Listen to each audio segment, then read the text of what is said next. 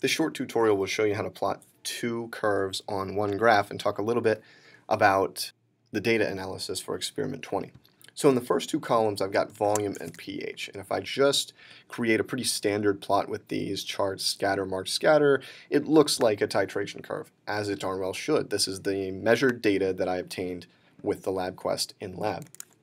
Now on top of this, we also want to plot the derivative of the curve. This will help us see the equivalence points, as you'll notice when we get to the end of this process. So we want to add a data series to this. Right-click, select Data, Add Data Series. And what we want to plot is this derivative, delta pH over delta V. It's an approximation of the derivative, but it's pretty darn good, as a function of the average volume. That average volume, x value, is approximately where that derivative applies. It's halfway between two adjacent data points. So for the x values, we want that average volume.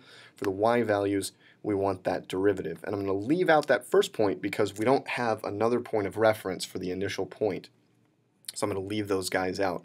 It'll simplify plotting and it makes the graph look better and actually be more useful. So once I hit OK, you can see that the series has been plotted, but it's a little bit difficult to interpret. So what we're looking for is actually the places where the derivative levels off. Those are the points of inflection and the equivalence points on the graph, but it's kind of difficult to see where those are. Things really aren't scaled right. So we want to plot this on what's called a secondary axis, put some numbers on the right-hand side and scale this up so that we can sort of look at the two curves independently and interpret them independently. So to do this, select the new data series by left-clicking, right-click it, go to Format Data Series, head to Axis, and we want to plot this on a secondary axis. Now you'll notice that a new set of numbers has appeared on the right.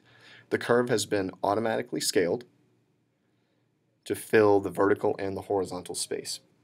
This is exactly what we want. You can also label the axes here, so if you left-click there, Chart Layout, Axes Titles, you can label the primary and secondary separately. And you can also label the horizontal axis. Now in our case, remember the horizontal axis is common to the two series. It's a volume axis for volume versus pH, and it's still a volume axis when we're plotting average volume. So you don't need to worry about a secondary horizontal axis or anything weird like that. Plotting the graph in this way allows us to see the equivalence points really nicely. The maximum of the derivative corresponds to a point of inflection on the titration curve.